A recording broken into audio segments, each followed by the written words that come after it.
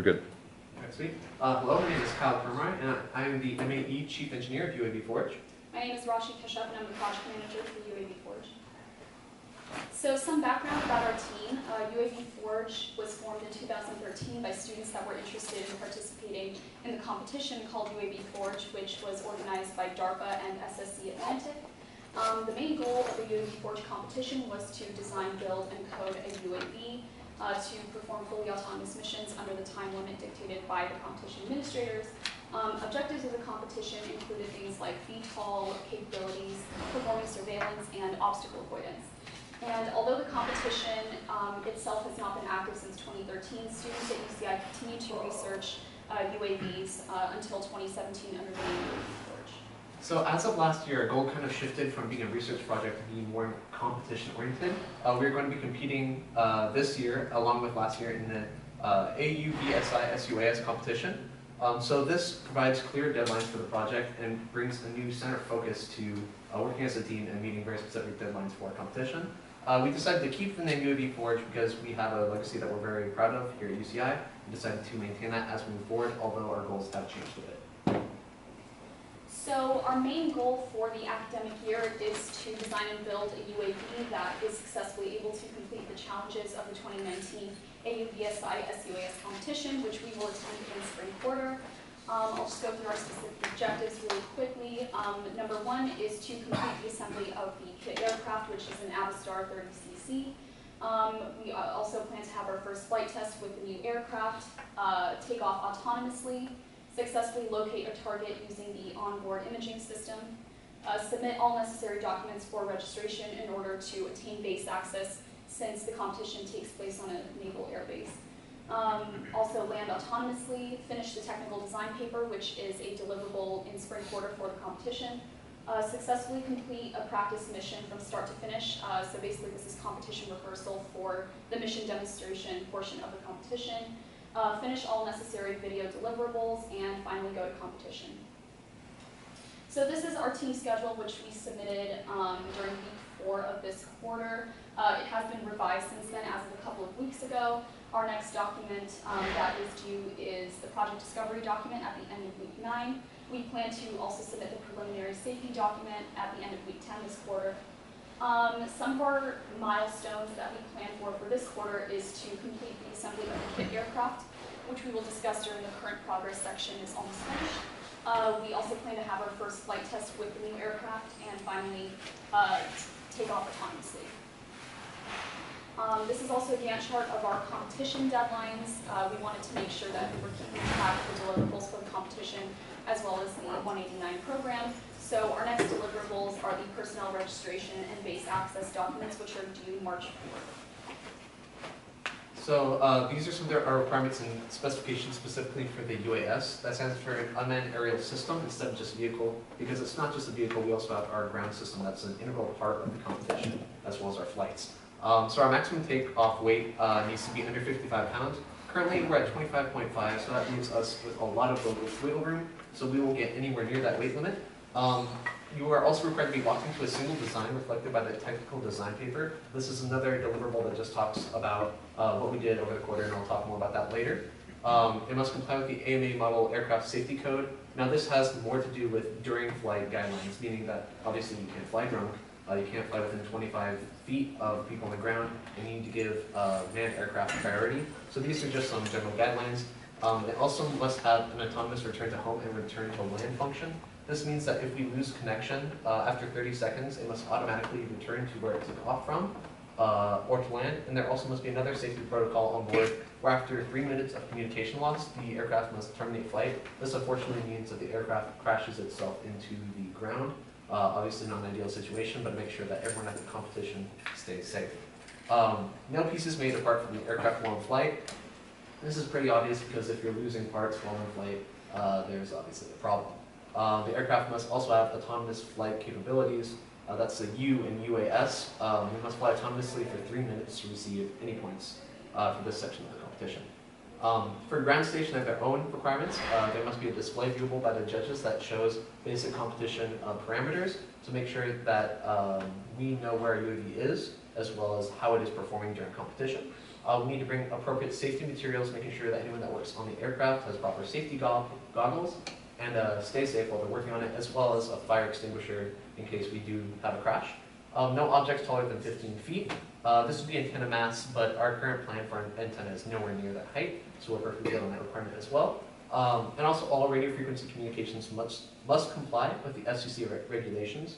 And all the hardware that we have purchased already complies with these regulations, so we're covered on that front. This is specifically the breakdown for the rubric of the competition. There's a technical design paper which is worth 20% of our grade. There's a section that talks about our approach, talking about which sections of competition we chose to actually participate in. And this is kind of doing like a grade cost analysis. A system design, this talks about our individual components, how that helps us to compete and why we chose each component that we did. Our safety risks and mitigations, this is basically where we talk about our standard operating procedures to make sure that we know what's going on before a flight test and that we have a safe flight, as well as our writing style, which is just generally having a good college writing level. This is the next section. This is a flight readiness review presentation. This is a video that must be submitted in HD over YouTube. And this outlines basically who we are and what we all individually did on the project, as well as a system overview of what we plan to do at competition.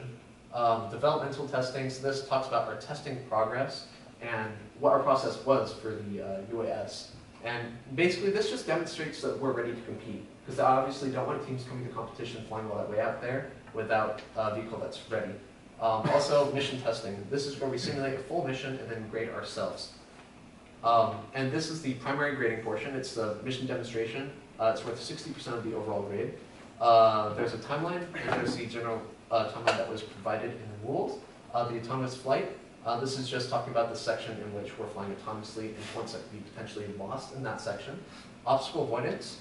There's going to be simulated cylinders in the air that's provided for the ground station ahead of time, and we need to be able to plot a path around those to avoid that. Object detection, classification, localization.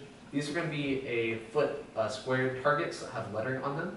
We need to acknowledge where they are and what those letters are, as well as an emergent object, which in this case will be a dummy. So basically, that's just to recognize a person in a field. There's an airdrop portion, which is a UGV, so that's an unmanned ground vehicle. And the grade will be based off the drop accuracy and the drive to location, as well as operational excellence. This will be a grading portion that basically just talks about how well did they perform as a team. So this is a little bit about our current progress. The kit aircraft that's going to be turned into an autonomous aircraft is all but completed. There's one last push rod that needs to be replaced, and other than that, we're ready to begin our ground testing. Aerodynamics team has learned how to process flight data, basically just to show where is the aircraft in the air and any potential problems with our performance during flight tests. Avionics has their system ready, so that's ready to be mounted onto the aircraft. The EECS team has researched and purchased a new RC transmitter since we had a faulty transmitter on our last flight test. Ground station is preparing the control software mentioned earlier. The admin team has successfully registered us for the team, which is obviously the first step before going to competition.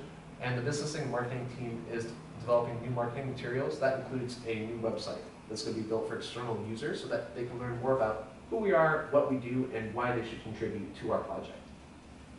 So our current fall quarter budget is shown here, separated by teams as well as the itemized budget. These are just some of the parts that we could plan for ahead of time to purchase during this quarter. We have deviated from it slightly, but this is what we had planned initially.